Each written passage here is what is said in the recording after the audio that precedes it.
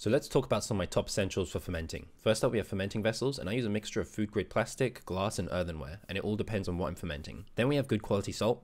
I use kosher salt or sea salt and never iodized salt. Then there's cheesecloth for filtering and covering ferments, and to go along with the cheesecloth I also have a collection of elastic bands. You've seen this many times in my videos, and this is my dehydrator which I use for keeping ferments at higher temperatures. These are airlocks which I use for fermenting liquids or alcohol, and they allow gas to escape without letting outside air in. And finally we have sanitizers.